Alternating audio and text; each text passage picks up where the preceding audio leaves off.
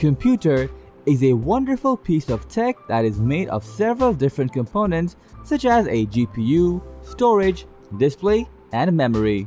While the component requirements of building a PC remain the same, they have undergone outstanding upgrades over the years. It hasn't been long since we landed on the moon with the Apollo 11 computer that had only 4 kilobytes of RAM. And now, up to 1 terabyte of RAM is usable to the consumer segment alone.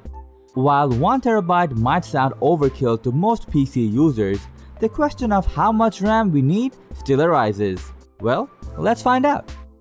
Techfluencer delivers a complete buying guide for tech enthusiasts. Here, we try our best to make you pick the best PC components, laptops, and other tech gadgets with brief technical information, pros and cons, ratings, and recommendations. Our tech expert team tests, reviews, and benchmarks thousands of products to come up with the list of the best and latest products, along with recommendations for the viewers. To know what is the best choice for you, watch the full video and check the description for the purchase links.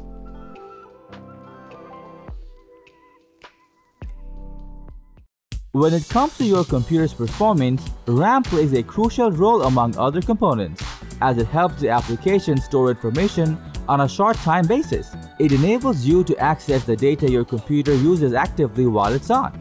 Having more RAM is always better as it correlates directly to your system's performance and speed. It will help you to process tasks better, render faster, and experience a smooth user experience.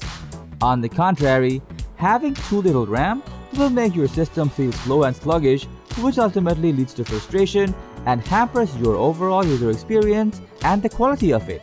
With that being said, don't go buying as much as RAM as you possibly can, as the decision should completely rely on the type of task that you're going to perform on a daily basis.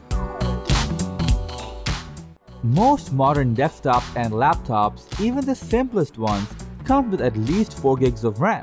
Even if you are going to perform the simplest of tasks, such as web browsing or typing, 4 GB sets the bar of minimum. Anything below that, and it is very likely that you won't be happy with the performance of your computer. Though many applications don't require that much RAM on their own, when used simultaneously, the demand for RAM increases.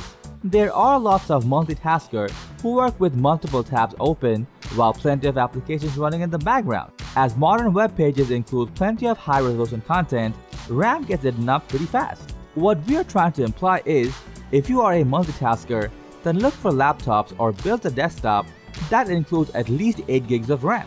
This ensures decent overall performance and even has the possibility for light to medium gaming.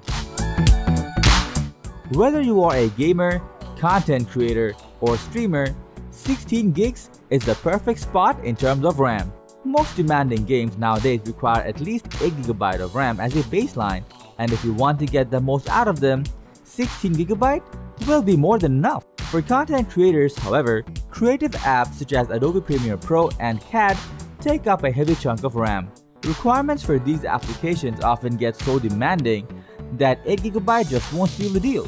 So you need to consider 16 GB, specifically 8 GB plus 8 GB dual channel setup. Streamers also need to work with multiple different software such as OBS to capture the game footage while also running games.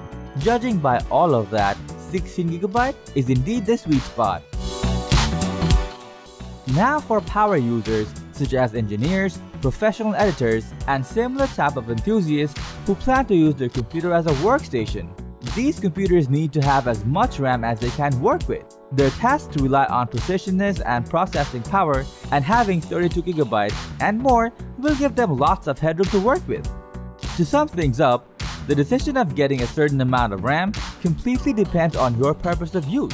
You might also want to future-proof your PC by getting more than what you actually require, as RAM prices often fluctuate and might get expensive in the future. Dual channel is always better than a single one, as you will certainly get more out of it, and you should match the bus speed for finding the optimal balance between them. So these are the things you should keep in mind while purchasing RAM for your PC. Thanks for watching. If you found this video helpful, give it a thumbs up. Share it with your friends and comment below to let us know your thoughts. Subscribe to our channel and hit the bell icon if you want to see more videos like this on your feed.